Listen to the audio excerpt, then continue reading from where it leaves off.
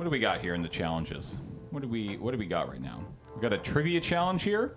$5 per right answer. And it looks like it's a film and TV thing. Multiple choice. So that's interesting. I like it. All right. Trivia. Let's rock this out. Okay. Question number 1. How many actors have been paid to play James Bond in an officially licensed 007 film released in theaters? Is it 6, Very specific. 7, 9, or 12? Okay, well, can I just count them out of my head? You can, yep. Yeah.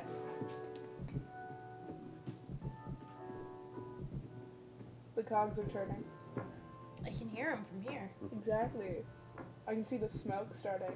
Oh no. Don't let the smoke out. I'm thinking 9. That was my guess too. Great. Now, does paid, like, is that a key word I feel to like this? that's the key word to this. Like, how many of them were actually paid? Were some I'm of them assuming not? all of them. One would hope. Can you read the paid section again, James? Is it 9? What you want to go with 9? Yeah, Yeah. let's just go with 9. Sure, let's just go with 9. You're correct. It's 9. Heck yeah! So here, every one of these has a fun fact. So, Sean Connery, George Lazenby, Roger Moore, Timothy Dalton, Pierce Brosnan, Daniel Craig, with special guest David Niven, which was in Casino Royale in 1967. John Gavin signed after Lazenby left, but Sean Connery decided to return, so I guess he was paid. And David Warbeck, who was under contract to play Bond in case Moore decided to leave when his contract was up, but Moore kept returning to the role. So it looks like there were a couple guys here who signed on and theoretically got paid, but never actually played them. Which is I want to cause some discord here. Kate, which one's your favorite Bond? Oh, Sean, of course. And then if I had to pick a Bond movie that I've seen the most amount of times, without a shadow of a doubt, because of Odd Job, it would be Goldfinger. Everybody knows who Odd Job is? Yep. Yeah. Okay. He's Every the, single person in this room. He's Excellent. the lead from Everything Everywhere All at Once, right? Yeah. Yeah. All right. Traditionally, going over your head is not Odd Job's thing. Yeah. Usually No, he goes a little lower. Yeah. Yeah, he aims a bit lower. With his hat. Yeah. That joke would make a lot more sense if you knew we were talking. Yeah, that would land so Chat's well gonna if love you it. only got Okay, Chat's yeah. gonna love that. No, I'll believe The you. joke goes over your head. The odd job. Yeah. Yeah, not so much. Okay. He's a little, I'll a tell you small when you're- child. Yeah. He's the guy with the hat. He's like a metal rim on it. He would throw the hat at people. Anyway. Not just the people, Ashton. He threw it in the bars once. Remember, it got stuck in the bars? Sorry. Oh. All right. I may really like That's that. $5. Next question. Which Muppets, Just like the Muppet or thing. Muppets, existed prior to the pilot episode, The Muppet Show, Sex and Violence? Statler and Waldorf, Sam the Eagle, The Swedish Chef, or Ralph the Dog? I might have missed the question. Which Muppet or Muppets existed prior to the pilot episode, The Muppet Show, Sex and Violence? Just if you didn't know, the Muppets, definitely not always necessarily a kids thing. It's kind of where the direction they took. Not really how they started. Today I learned. Yeah. Yeah. So yeah, which one do you think existed before that pilot episode? Stadler and what's the Waldorf? Waldorf? Yeah. That'd be my guess. I don't Yeah, really know the I would Muppets. say that too. Because they're old. Yeah. Do you know what They're Stadler and HD. Waldorf even is? Yeah. Age Yeah. fell. Age felt. Coffee's doing you good. All right, you're going to go Statler and Waldorf?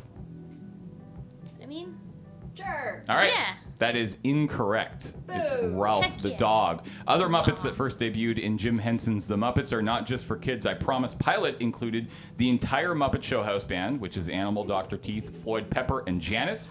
Nigel, who later became the orchestra conductor. Muppets of George Washington, Theodore Roosevelt, Thomas Jefferson, and Abraham Lincoln, as there was a bit that included Mount Rushmore, and Muppets for each of the 7 deadly sins.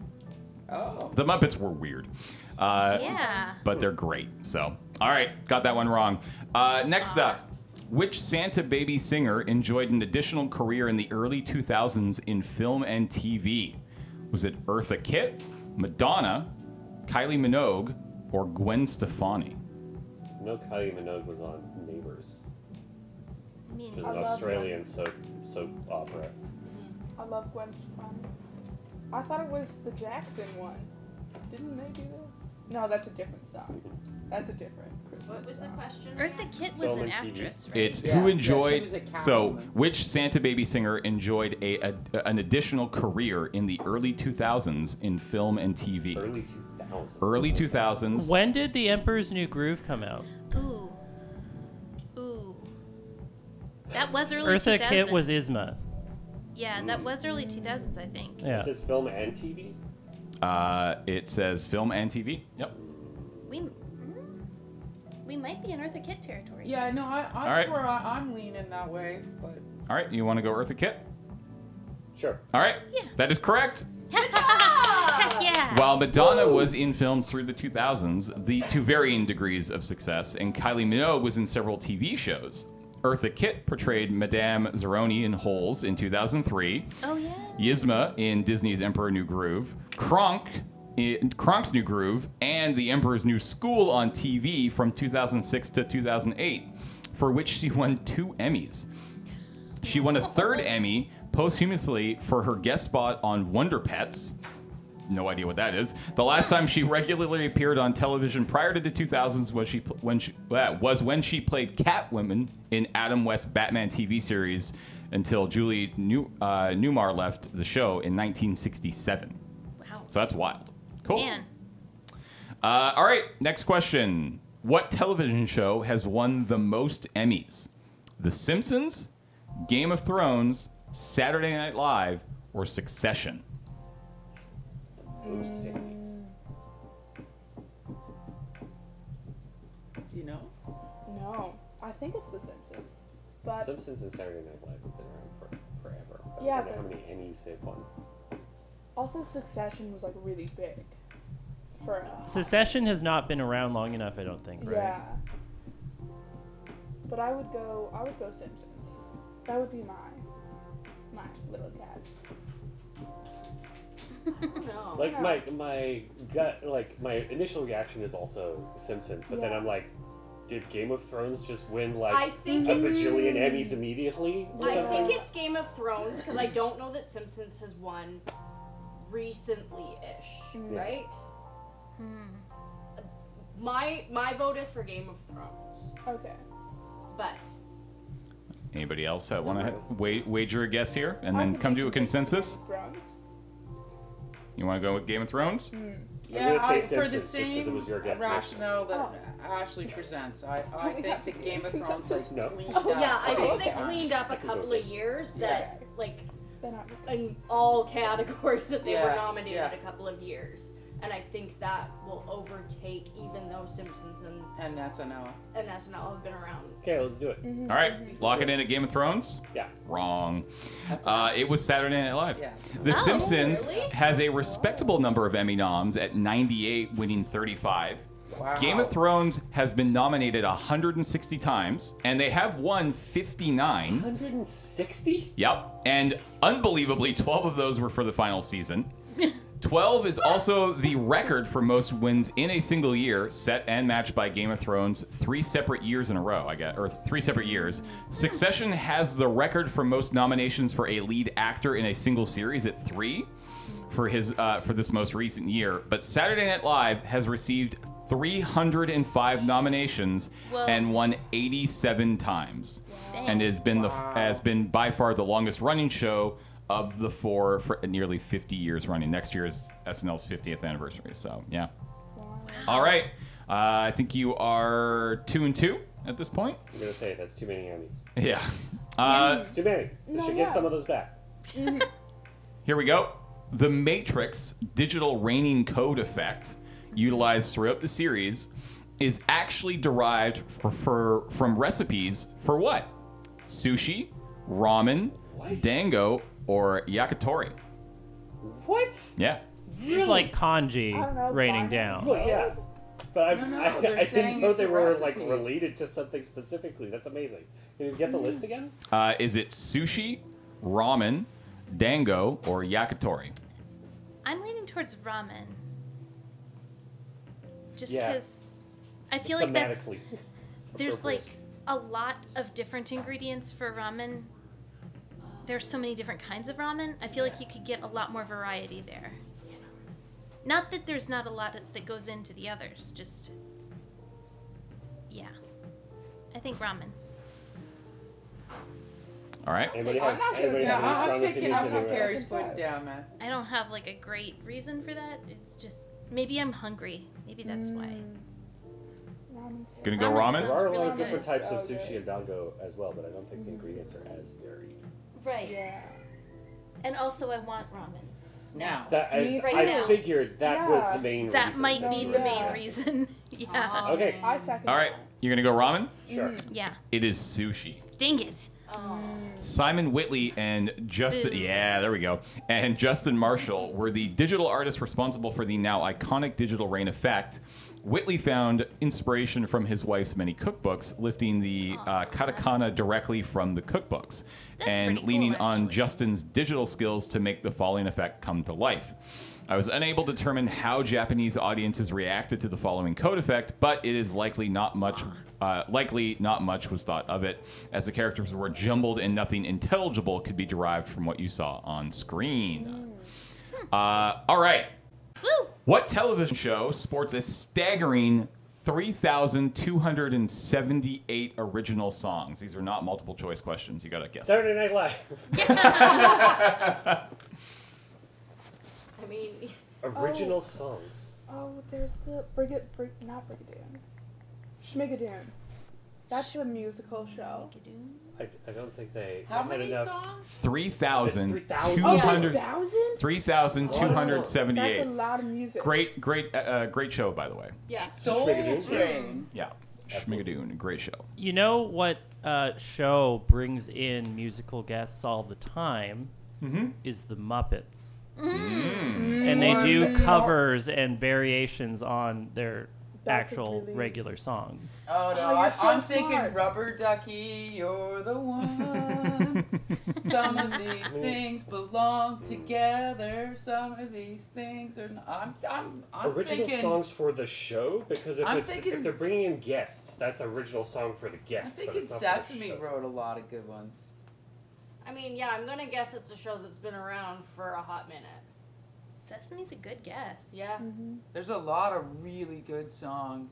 Yeah. I think that's a solid guess. Rubber actually. Ducky. All right, you want to go I was Sesame? watching Sesame Street not too long ago. Right? Jesus. You know, I'll miss you, but not really. Sesame Street is correct. Yeah. Sesame Street holds the record for the most original songs for any series in history. This isn't surprising given that Sesame Street has run for over 50 years and 4,764 episodes. You'll notice that this isn't exactly one-to-one, as several episodes repeated previous musical numbers like 1, 2, 3, 4, which is now definitely in your head.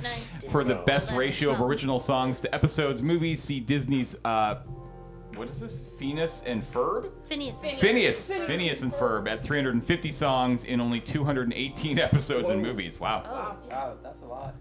All right. 3,000. I didn't know that music and Phineas and Ferb. Okay, truth be Yeah. told, on my Barbie turntable, I had my first record was my Sesame Street's greatest hits. Nice. That's awesome. Oh, that's epic. Man. On your Barbie turntable. Sing, Sesame Street. sing a song, sing it strong. Oh yeah, I can do them all. Aw. Wonder if they're releasing new Barbie turntables now. Peace out. Yeah, I hope so. There must be. I hope Okay, because Somebody's that gonna cash Barbie in on turntable, Honestly. I know that the VST will find this. My Barbie turntable was a handheld, looked like a little briefcase. Yeah. You could Yep. carry Oh my it. Yep, yep, It yep. was pink. It had the little nub for the Like 45. I can No, remember. no, mine was Oh. more oblong shaped. No, it was a Or co- like a suitcase no, it style. closed up like Yeah. a total case with a really nice handle. I remember So you that could kind. you could carry your records and your turntable, and you could Could show you- up anywhere. Could you carry 2 turntables and a microphone? Two turntables and a microphone. How about that one, Kate? Oh, that one? Nope. It was no. all Oh, pink. it's more square. Everything was pink. It was more I rectangular. guess there were a lot of Barbie turntables. Yeah. I'm sorry. All right, we got 4 more questions here. No! Oh no! Oh, The streak is gone. Somebody hit reset. oh no. Oh, On the okay, good, it's the good okay. news, Carrie, Come though. here for a Barbie? second. Oh, Did what? Barbie get you? Come here. What do Hold you? this. What? It's okay, Carrie. Megan, what did you do? Oh, no, it's my Carrie, first time on the It's bus. okay, my name's still on the bus drive, so Okay, technically I crashed yeah. the bus. Oh, I can't believe I crashed. All Okay, right. while you Oh, no. search for the right Barbie turntable, the hint is the record was much bigger than the machine. Yeah. So when you put it on, Yeah, the record. Yeah, the yeah. record overtook most of the Yeah. machine. All right. What are you going to name the driver? Sweet, we're playing Sonic. Apparently Sonic. What are you gonna name All the right, driver? 9 seconds left. Get donations in. $8.12 or multiples thereof. I believe in you. Sonic or Sonic? We'll pull the winner here in after we get through the last couple questions here. How many? I think we've gotten 3 right so far. 3. Okay, we're at 3. The first. Ooh, yeah. Barbie did cause the crash. Barbie is Oh, great. you're picking the Is it name. that You're one, picking Kate? something. Nope, No? don't worry. If it comes up, I will say All right. that's the one. All pink, all pink. All right, I'm here- shocked you're. You stumped Ask Who. I love it. I've All right. never seen it. Here we go. The first words uttered on MTV were, "Ladies and gentlemen, rock and roll." What was playing as these words were spoken? Oh Rock and roll. no, on MTV you said? Yeah, on MTV, the That's the first Canadian one. words uttered Oh.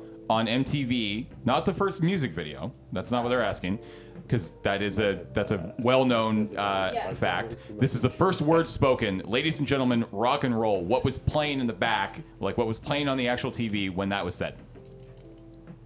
Video killed the radio star. Ashley, what are you doing? I'm playing Buzz Bombers. I mean that was the first music video. Yeah, you're good. You're good. Yeah, you're good. Yeah. That they played. So Anybody have a guess? You know, that was a little before my time. I will admit. Was it a black screen? No, it was not a black screen.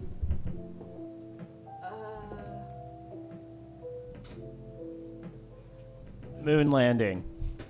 No, but you're on the right track. oh, was it just like the Moon Man logo? No. Like, Oh, was it the first picture of Earth? No. All right, that's enough guesses. It wasn't. What's up? Was it the astronaut with the flag that changed all that colors? It was not. It was the 81 launch of the Columbia Space Shuttle. Oh. Co-founder John Lack uttered the words believing the launch to be as momentous as the first launch of the reusable space shuttle. So just 2 years prior, John claimed that the video radio was going to be a game changer. The space theme would continue with an attempt to use Neil Armstrong's moon landing words, "One small step for man, one giant leap for mankind," but Neil stopped it with threats of suit. The Moon Man iconography was a silhouette of Buzz, of which Aldrin did give permission for. All right, next question here. 35 years before Barbenheimer, Studio Ghibli released 2 films as a double feature, possibly traumatizing an entire generation. What were the 2 films it released together? Oh, Together, yeah. wasn't it like The Exorcist? Yeah, that's what I'm. And Damien. And Studio Ghibli? Studio Ghibli, yeah, no. No, yeah. The people who do the. So what's a Studio Ghibli really was Howl's Studio Moving, Ghibli. Yeah. Howl's Moving Castle, Like, what the would one they with have the done mask together? guy. There's the one. I mean, All I can think of is the fruit candy. the fruit. Oh, Grave of the Fireflies. Yes. Yeah. If we're talking about traumatizing people, Grave Yeah. of the Fireflies might be one of them. 100%. Yeah. And But what's what's the a one with the really ghost kiddie guy? movie to pair it with? To have all the children first come in Oh, for yeah. that Lull one them into a and false then sense get of security, and then hit traumatized. them with Grave of the Fireflies. Yeah. Lapidem, maybe? Like one of the older Ghibli ones. When was Totoro released? Oh, My Neighbor Totoro's pretty Totoro is a kiddie one, yeah. Yeah. Like a No, very it's pretty- childish one. Most of the other ones I'm thinking of are much more recent. I'm also assuming that these are like Ghibli films, not just Ghibli. Like Yeah, it's a yep. clearinghouse of. Yeah. Yeah. I think Sure. Totoro and Grave of Fireflies. Fireflies, which would be a horrible. Why would you pairing. pair those together? Yeah. I don't know, because that's what they did. Really? Seriously? Wow. Released as being billed as a double feature, Japanese audiences lined up April 16th in 1988 to watch both these films back to back in theater. Does it say which was first? Because that's. Whether or not you got to the end of the double feature was on the high note of Totoro came down to the theater you saw Okay. films at, as some decided to show Totoro first, while others opted to show Grave of Fireflies first. So it was man. not That actually, is- yeah, Damn. yeah, that's a bad idea. That's Oh. terrible. My Neighbor Totoro is such an amazing, like, piece of childhood, and Grave of Fireflies is such a horrific piece of childhood. All right, you got that one right though, so congrats. Next question, we got two more here. You've got 4 right, I believe. What film contains the first fully CGI sequence in a feature film? Oh, Sherlock Holmes. Anybody else want to take a stab? Carrie seemed very confident, so I Yeah. could be okay. It's either Sherlock Holmes or maybe that one with the deep sea water thingy that's doing this. Oh, But that's it's the either that's this- the it's abyss. stained That's glass the man abyss. from Sherlock Holmes or the water thingy from the abyss, and I don't remember which. But I think it's Sherlock Holmes. Is it Howard the Duck? Sorry, I was just being smart aleck. That's just animation. I could be totally wrong though, because I'm not the animator. You want a phone a friend? Yeah, but we won't. Hit your husband on the It's phone. 7:30 in the morning. I'm not gonna. No. Totally CGI He will be a- scene. Oh wait, scene or character? Yeah. Scene. Scene. Sequence. It's sequence. That's not a. Sequence. That's not a Fully character. That's not a good enough CGI sequence definition. in a feature film. I'm thinking of someone I can't. Trying to come to me here. I no longer am confident because I don't know how you define sequence. Well, what's like What the about Tron? Like. yeah, like Tron or like something in space, something that you can't do practical Yeah, effects with. Tron would Tron be. is a strong guess, actually. It wasn't Tron mostly rotoscoping? But I mean, Was there CG? CGI. I mean, I guess the like Rotoscope. digitizing him Yeah. into the thing probably wasn't. Also, like rotoscoping. the light cycles. Yeah. All right, Yeah, no, somebody. that's fair. You gonna Forgot make that about the light guess? You cycles. gonna say Tron? sure. Sure. No. No. The answer Carrie is right? the answer is no. The answer is Star Trek II: Wrath of Khan.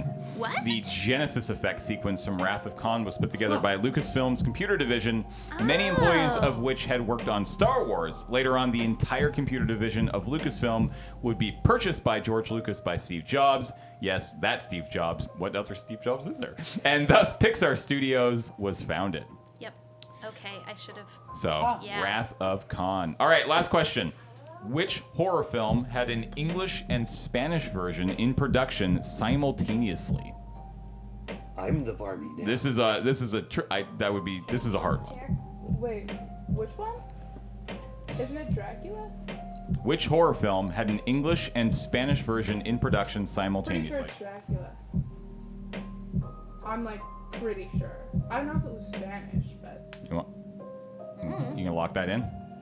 I'd lock it in. All right, let's just go with it. You're right. Yeah. Whoa. Good Yeah. job. Good job. Well done. So, Yeah. 1931, both versions of the film were produced at the same time using the same sets and screenplay, but with different actors and altered costuming. The English version would shoot during the day, with the Spanish version taking the stage at night. Most critics agree the Spanish version is overall the better film and sticks closer to the screenplay than the English version. With some changes, its runtime is almost nearly 30 minutes longer. Nice. Okay, why did you know that when none of us had any idea? yeah. I watched like one video essay one time and it goes stop. Answer is YouTube. Kodatsky, Answer is thank you so YouTube. much for the quiz. I think we got 5 right. That sounds about right. I think we got Yeah, 5 10. of 10. So $25, please. Money, please. Money, please. Everybody else can also donate $25 if they would like. Completed. Yay!